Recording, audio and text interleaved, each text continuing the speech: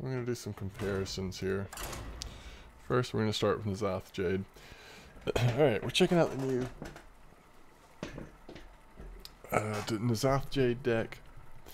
This is, always like to give credit where the decks come from.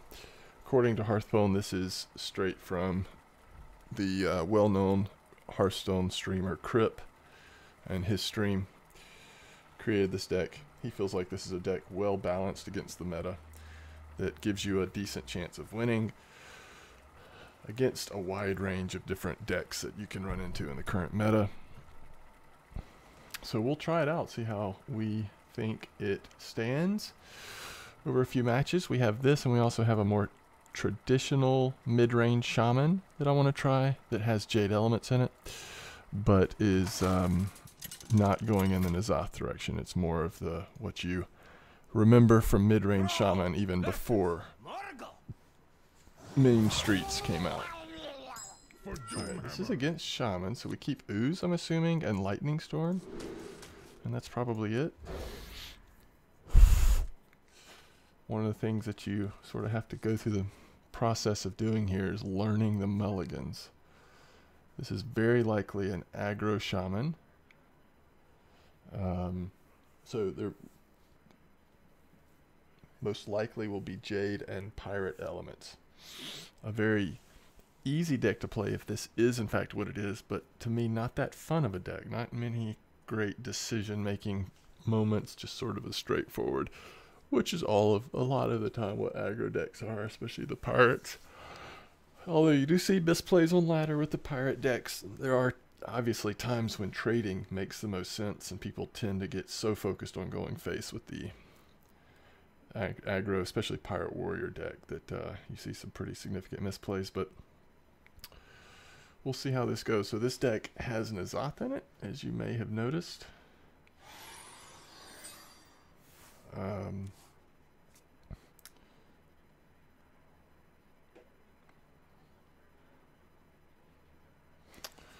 And really what you're seeing is the Aya being one of the big things that you're going to be N'Zothing, as well as, strangely enough, Loot Hoarders, Bludgeonmate Thanos, and Mistress Mixer. So a bunch of small minions, which is just different than any N'Zoth deck I've played. So it'll be interesting to see how this goes. This is a very, from my experience, a pretty unusual N'Zoth deck. Well, that's about as strong a turn 2 as you could get, right? Do we only run one?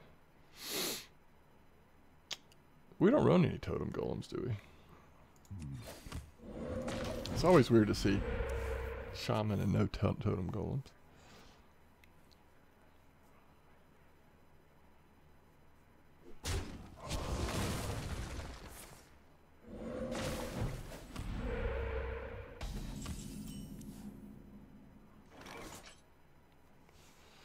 So sometimes what I've noticed when I play a new deck is it's hard not to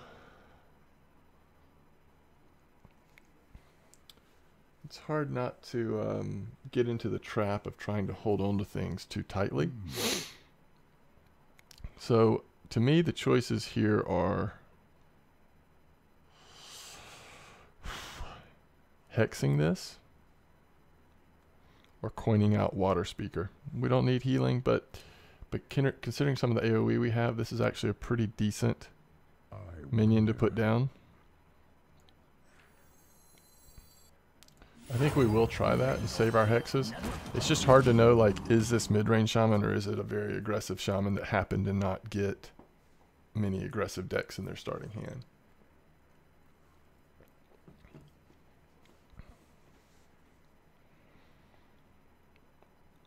So the first card he drew after mulligans. Okay.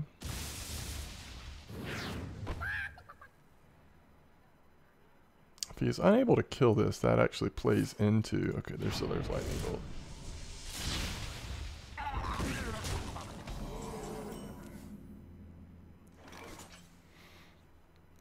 Now Bran is not a bad play here.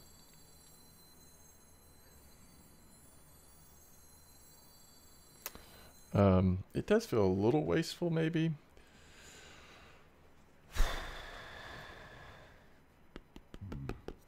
But again, we're just trying to hold on here. Bran will have a huge target on his head. He will definitely trade. He'll kill Bran.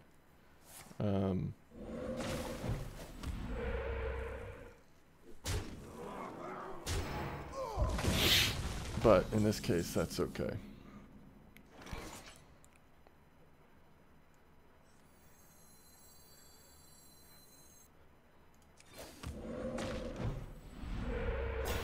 We check the totem first, because if we had gotten spell damage, we probably would have Maelstrom portaled. We're going to go ahead and do that. We'll have 4 mana next turn. So early on, he is definitely winning the value battle, I would say. It's pretty clear to me that he's playing some sort of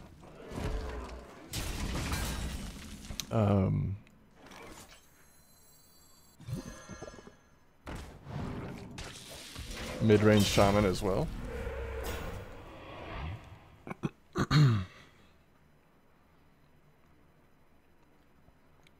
I think one of the difficulties of this is that we have not drawn into any of our Jades, and that's probably pretty unusual to be. Oh, this is like really old school.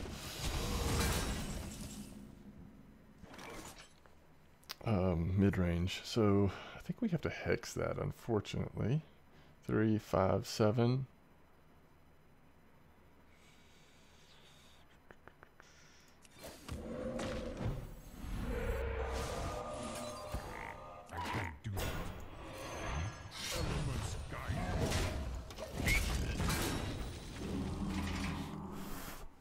So we finally get our Jade elements on the board. Let's see if he has Jade elements as well. I would think so. But you never know. So we've seen a Fire Elemental. This could be like a really true mid-range, going all the way up to maybe even like a Ragnaros drop. We'll see. There is a lot at stake. Okay.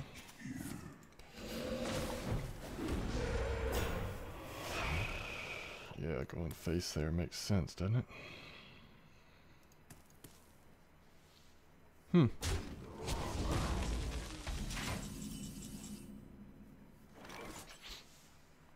think we go ahead and hex that again.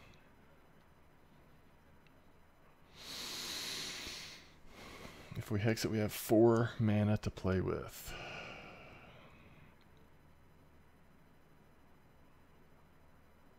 I wonder.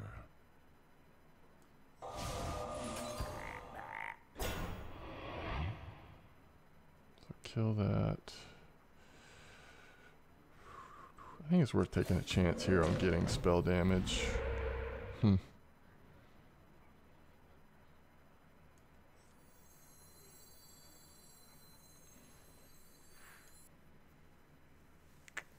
5, 6, 7, 8, 9. Elements guide me. Alright, we'll just wait, because we've got Azure Drake double Maelstrom portal. We can sort of do a pretty hard board wipe if he goes wide this turn. So now we've got 2 targets that will die. Let's get one more. Yeah. Maybe even another one. Okay, so that's the only one that doesn't die. Let's see if he kills our minion. Our little 1/1. Best case scenario is he leaves our 1/1 up. Okay.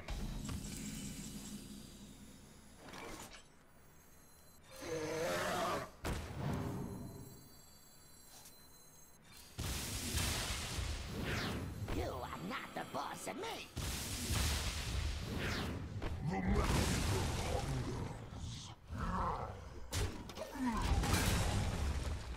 Okay. Be nice to go ahead and get White Eyes out soon. Storm Guardian into our deck would be great. And I think when I was going over the N'Zoth results earlier, one thing I left out that's obviously huge is having White Eyes. Alright, Lightning Storm. If he He's definitely going lightning storm here, right? Oh, he went lightning bolt. Okay.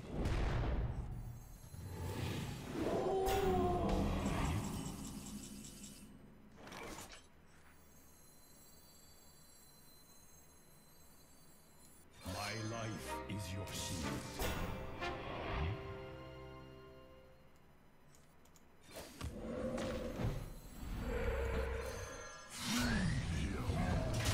Elements guide me.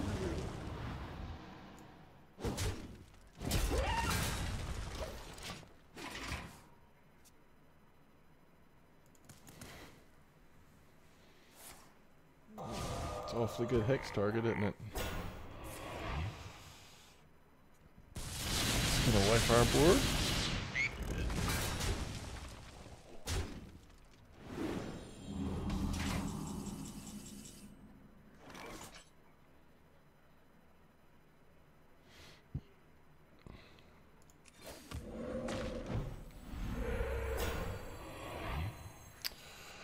I think that changes things.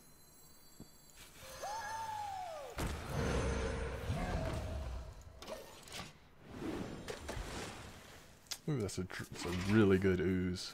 It's likely that we'll see a weapon right here. If he has it, his second Spirit Claw will come in.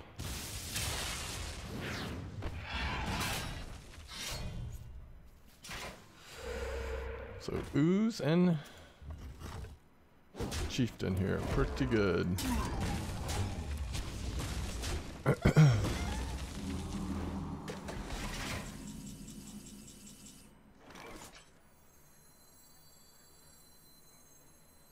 Warriors, come out to play. Trust me. Elements guide me.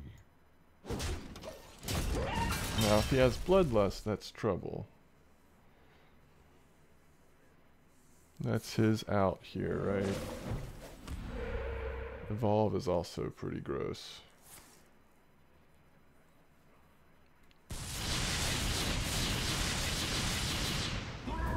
Oof, that was a good draw for him.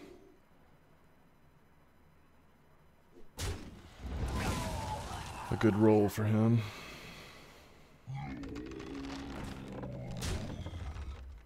Is there anything that pulls us back in at this point?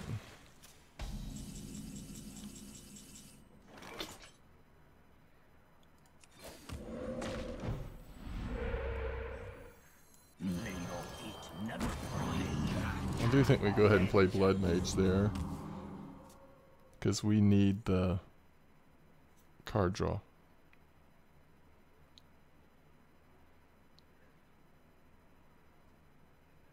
He's counting. He may have Bloodlust the way he's counting. I guess not.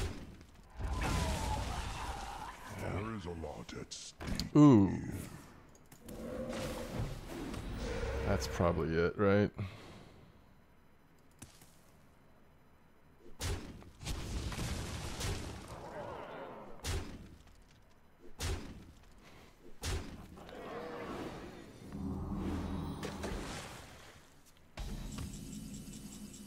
Hmm.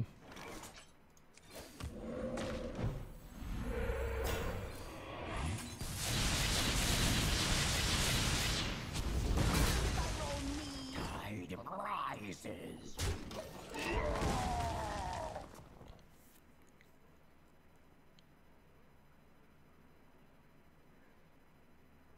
Loot Hoarder does help here. We're desperate for card draw. It is weird that we're still in this game. I thought that was surely it. That was just a really fortuitous Loot Hoarder. I mean, Lightning Storm. So he has spell damage.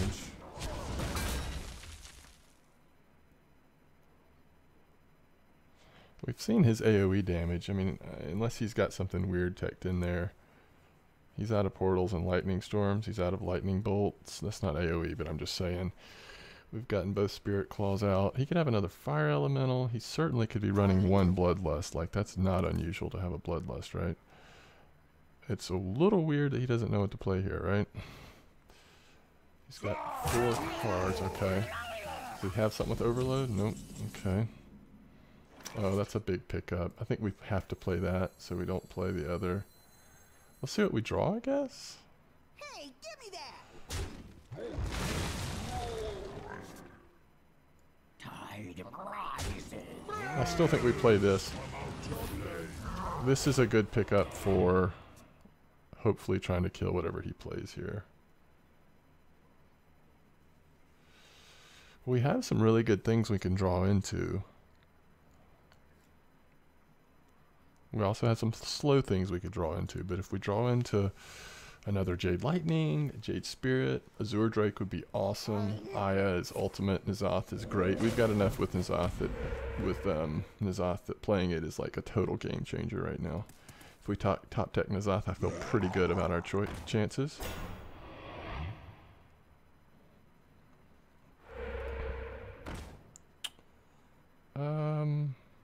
That's a great Jade Lightning target, right?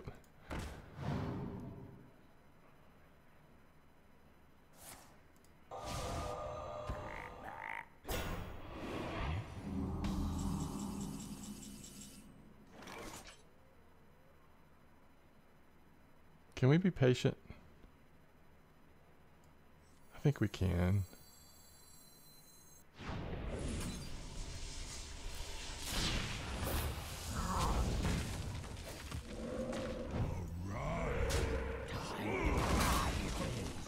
Go ahead and clear off all his minions that actually have power on them.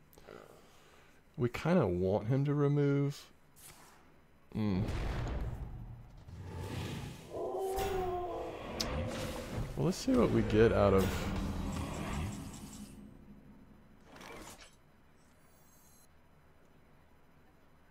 I mean, we get White Eyes. We guarantee White Eyes right now. We also only have one Loot Hoarder that we'll get, which is kind of nice. Only one Mistress. 1, 2, 3. I mean, that's enough, right? Like, don't play around. That's what I think. Forgot about Blood Mage. That kind of sucks. That kind of sucks.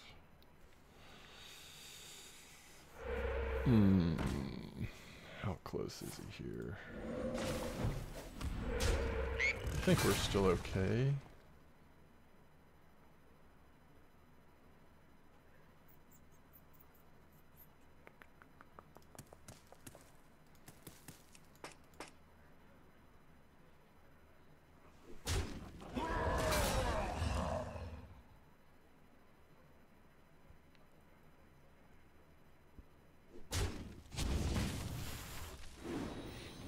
Okay. Okay. This might sting.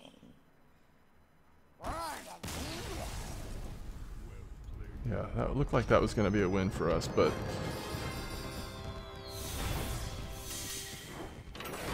kind of cool that we came back from that. I mean, that's a good sign.